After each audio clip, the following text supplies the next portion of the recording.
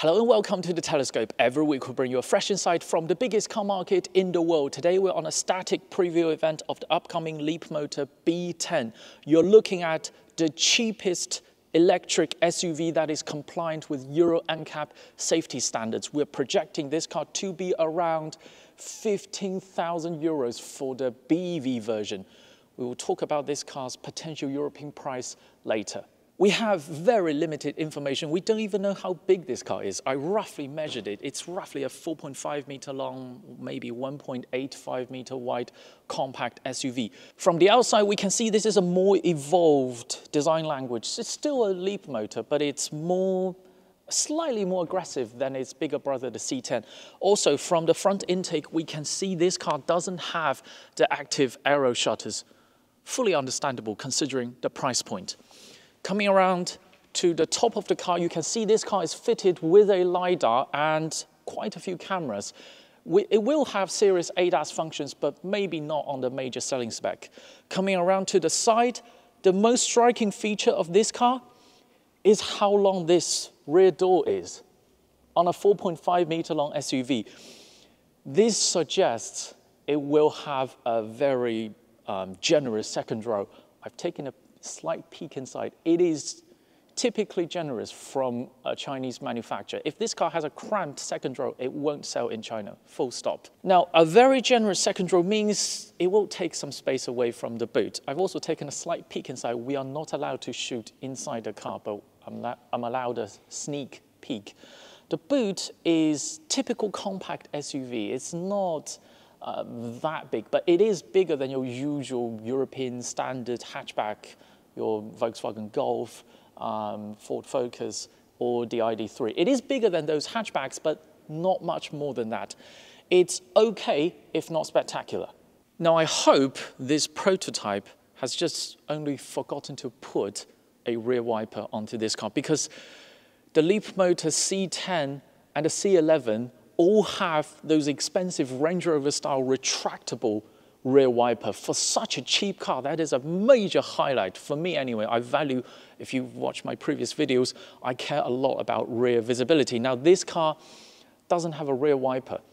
And judging by the position of this brake light, it can only put one here. And I do hope if this car wants to do well in Europe, it has to have a rear wiper. For such an upright SUV, it's not a coupe SUV. Another suggestion for this car's European model, this prototype is currently on completely blacked out glass. But the final production car, I've seen more than one Chinese cars heading for overseas markets use completely clear rear glass. I suggest for Europe, this car needs to have a very heavily tinted glass and a parcel shelf to keep this car more private, because China is a very safe country with extremely low crime rate. Not the same case in Europe, and that's just a fact. This Leapmotor B10's Chinese model could totally get away with a clear rear glass. But if this car heads to Europe with a totally clear rear glass, it won't survive the first week.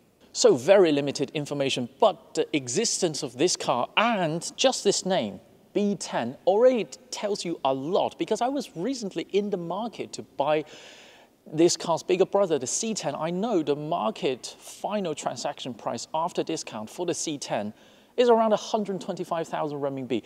And this is a B10. This is on a smaller class of platforms. So for this car to make sense in the current Chinese car market, I think this car's BEV version will come very close, if not under, the 100,000 RMB threshold.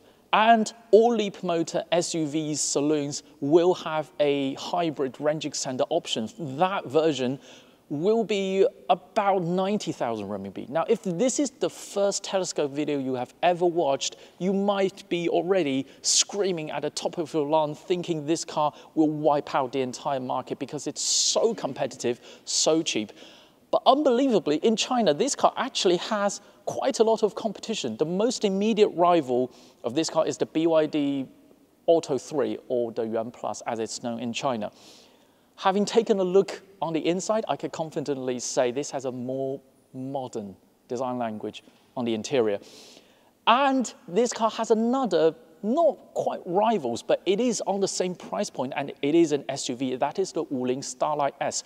It's much bigger than this car. So if you want space at this price point, you might not go for this. But that Wuling Starlight S is not compliant with Euro-NCAP safety standards. That means you pay slightly more in the design process and also a slightly higher production cost. About this car's potential European pricing, some simple calculation tells me this car should be around 30,000 euros.